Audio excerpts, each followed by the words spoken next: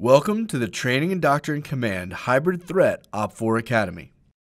You are about to watch a hybrid guerrilla OPFOR Company Detachment conduct a raid on a BLUFOR command post. This visualization complements the TRADOC G2's instructional video for the hybrid threat tactical task, Execute a Raid, and is designed for company-level units assigned an OPFOR mission during home station training. By the end of this video, you should have an appreciation for the maneuver of the OPFOR Company Detachment during the execution of the raid, as well as the key subtasks for performing a raid. A raid is normally performed during periods of limited visibility, but for the purpose of clarity, this visualization shows the raid being conducted in the daylight.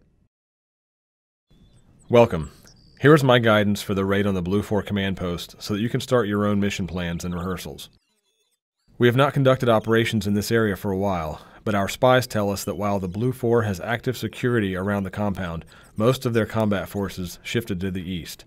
This provides an opportunity to destroy this BLUFOR command post and draw more BLUFOR back into the area away from our battalion's planned operations. The command post is located in this compound. The compound is defended by an infantry platoon which maintains one squad on guard at all times. It has 4 guard towers, one in each corner of the compound, 2 men on the entrance gate, and 2 men on a roving patrol. From what we know so far, the remainder of the platoon is housed in buildings 1 and 2. To the east of the compound is a platoon-sized combat outpost. This combat outpost is the closest and most likely unit that could come to the relief of the raid objective. Our mission is to destroy the command post and kill the personnel. I'm not interested in taking prisoners, but we will carry off any intelligence or useful equipment. We have our 3 constituent guerrilla platoons and a weapons platoon with 3 73mm recoilless guns, 3 60mm mortars, and 3 PKM machine guns, which is enough firepower to deal with the BLUFOR on the compound. Since there is another BLUFOR platoon that could disrupt our raid, Battalion has allocated us a dedicated hunter-killer group from the 1st Hunter-Killer Company. We also have 2 dedicated combat camera teams, formed from the Battalion's sapper platoon, to record the raid. Battalion will use the footage for information warfare efforts to prove that we are a powerful force in the world. 2nd and 3rd platoons will form the raiding element. Weapons platoon will control 1 combat camera team and provide supporting fires. 2nd platoon will detach 1 squad to breach the wire fence, getting 2nd and 3rd platoons onto the compound. 1st platoon and the hunter-killer group fix the BLUFOR on the compound and prevent the combat outpost from sending a relief force.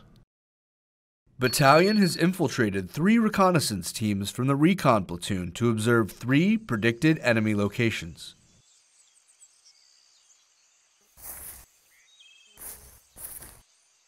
Battalion TOC, this is Recon. We have established 3 observation posts covering the predicted enemy locations. In PEL 1, the CP is in Building 4, and 2 soldiers are patrolling the outside of the compound. Security is poor.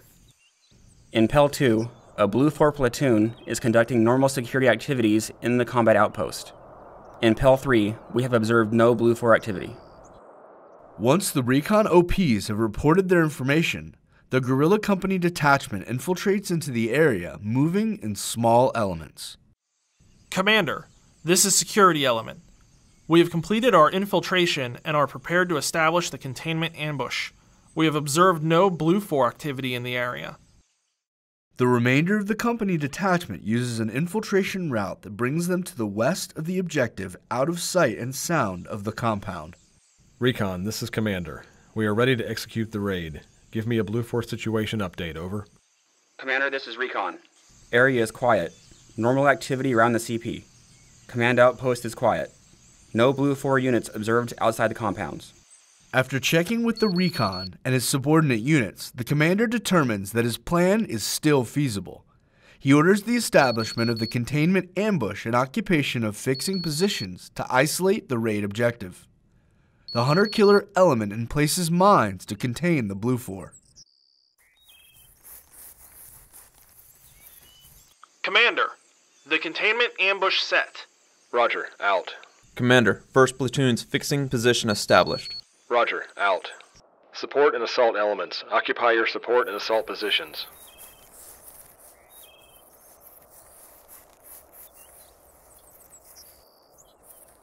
Support by fire position set.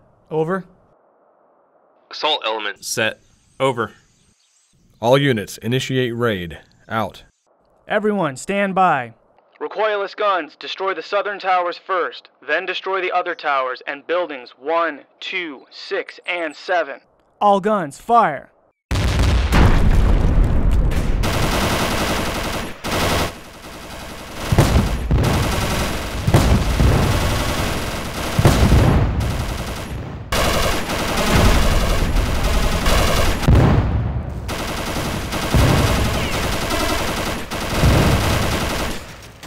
Commander, this is support element. All towers are destroyed. Guards in the open are dead. Over. This is Commander. Breach point is suppressed. Initiate the breach. Out. Breaching element, move out.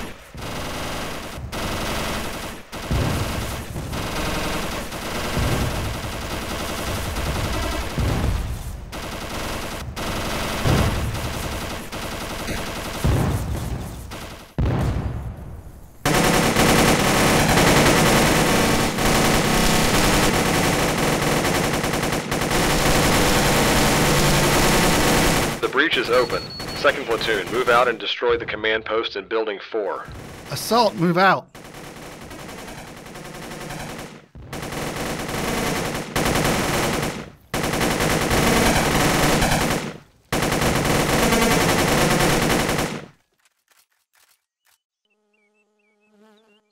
Third platoon, move out and destroy the security platoon. Over. Assault element, move out.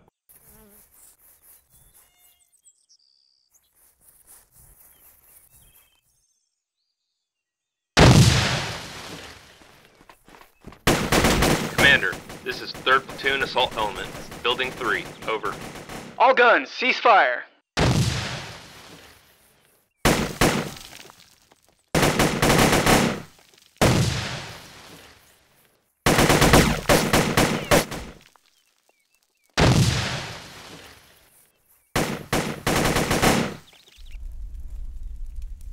Third Platoon, establish a perimeter on the east side of the compound.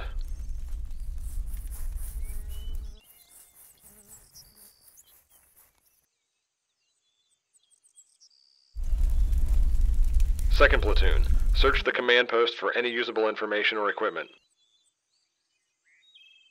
All elements, make sure you reorganize your units for exfiltration.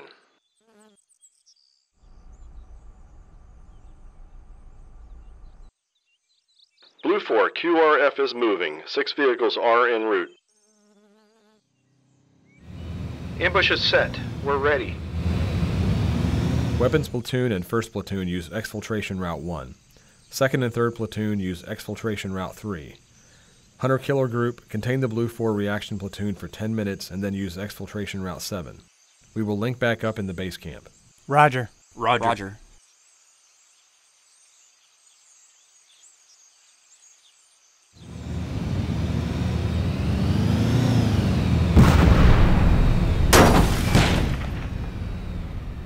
Engaging BLUFOR QRF.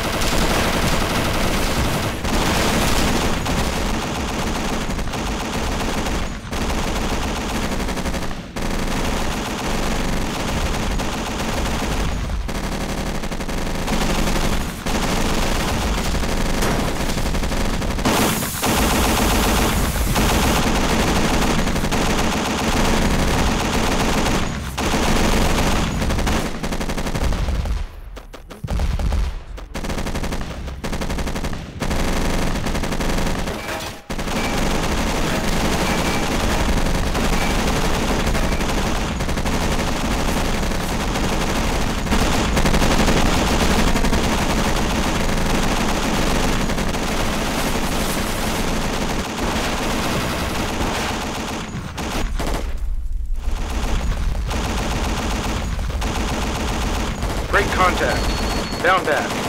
Move to the contingency link-up point.